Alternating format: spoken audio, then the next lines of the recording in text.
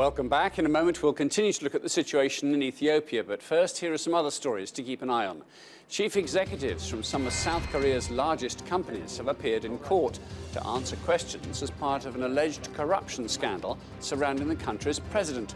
Samsung, Hyundai and 6 other firms have admitted giving millions of dollars to funds associated with President Park Geun-hye, but deny any wrongdoing. Severe floods have hit the Thai island of Koh Samui. The island is a popular tourist hotspot, and the rising water levels have left many visitors stranded. And people across India are in mourning after the death of a popular politician. Jairam Jayalalitha was a former film star and died at the age of 68. She was immensely popular despite allegations of corruption, which saw her jailed twice. Let's return now to our discussion of the situation in Ethiopia. Before the break, we heard from the country's ambassador to the UK. Now we're joined by Jordan Anderson, an analyst and Africa specialist from the think tank IHS. Jordan, the ambassador was being diplomatic, saying everything was going pretty well and the universities are full. But actually, it's a bit difficult over there right now, isn't it? The situation is complicated. What we've seen since April of 2014 is we've seen a growing protest movement, which started out being concentrated in the Oromia region, the home of the Oromo people, and which in July of this year spread also into the neighboring Amhara region.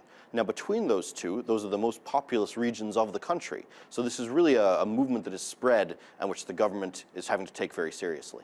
How can they ignore the will of so many people?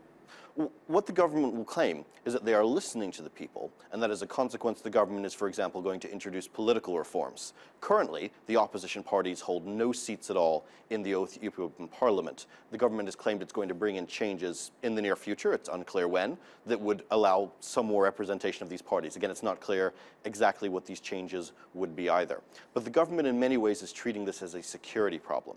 They claim that there are outside groups and inside groups that are attempting to destabilize the country. They say some are aligned to terrorists, some are aligned to secessionists, and as a consequence, the government instituted a state of emergency in October. This has had numerous provisions, one of which is the shutting down of a lot of internet services, which prevent contact between the diaspora and the population inside the country, and has had over 11,000 arrests, though maybe 2,000 of those have been released since then. And indeed some deaths, haven't they? There have been a number of deaths, and this is 500 is one figure I've seen quoted. Do you believe that one? The number is likely to be higher simply because that is quite an old figure, and it hasn't been updated for some time. So you'll have heard that earlier on this year in news reports. And it's quite difficult to update that figure accurately because of a lack of independent access to verify what happens in certain circumstances. So for example, at the Aricha religious festival that we saw in October, the government claims there were 50 deaths after a stampede following a confrontation between the security forces and the protesters who were there. Certain members of the opposition in the protest movement claims that upwards of 600 people died in that. And it's very, very hard to verify and put those numbers together. If over 600 people died, that would more than double the figure that we've been using already. What are these external factors? You say the diaspora, Ethiopians who no longer live in the country, but the accusation, isn't it, from a slightly paranoid government that people outside the country are pulling levers, maybe funding, maybe supplying arms to the people in the country. What's the truth of that? There is a relationship between domestic protesters and individuals who are in the diaspora. So, for example, in the Ethiopian American community, you have a large number of Oromifo, or Oromo language media that broadcast and try to put their message into Ethiopia and, for example, try to coordinate protests. There was a big push to have a large protest. Why some TV channels were shut down. Exactly, on the 6th of August. And that's part of why the government says there is this relationship with outside forces, which they claim are linked to terrorist and secessionist groups. The government has also claimed that there are groups operating in neighboring countries, but which they've taken a slightly measured tone on. They've said, for example, there are groups operating in Eritrea, but which aren't necessarily operating with the knowledge or the consent of the government there, which is quite a measured or a diplomatic tone from the Ethiopian government's take. What could be the next move seems to be then we have a government that's very fearful of the future because they seem to be lashing out at any kind of protest, and yet with another voice they're saying we will sort out a more democratic future, a more representative future, a future where perhaps a greater proportion of Ethiopians benefit from the country's economic success. So the Ethiopian government defines itself as a developmental state and very much sells itself on the image that it is bringing and is increasing the wealth and the average income of the average There is some Ethiopian, in which there is a great investment, deal of truth to, and there is a large amount of investment.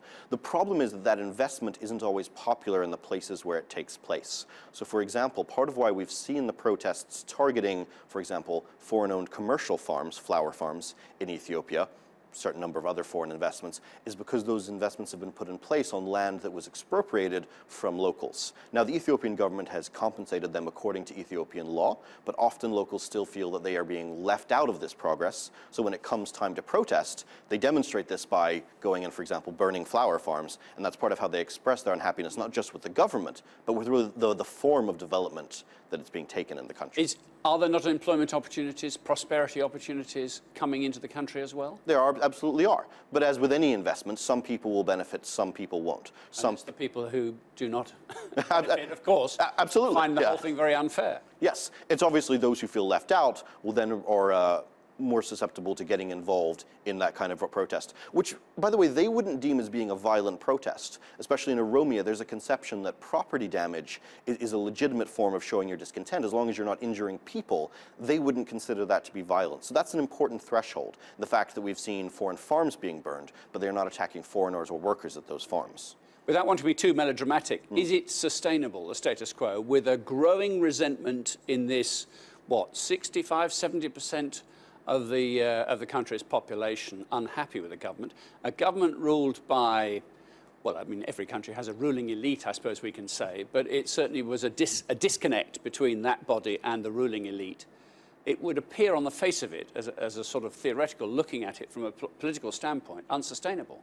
There are several layers, and this is part of why the Ethiopian government says there have to be reforms to it. The Ethiopian governing coalition is composed of 4 constituent parties, each of which is based in one of the larger regions, each of which, well, 3 of which, in theory, are based on the ethnic groupings in the country. It's this idea of ethnic federalism. Yeah. And part of the problem is that even at that local level, a large number of the protests in the Oromia and the Amhara region feel that even that regional government internally doesn't represent them, and they're venting a lot of anger at their own regional government as well.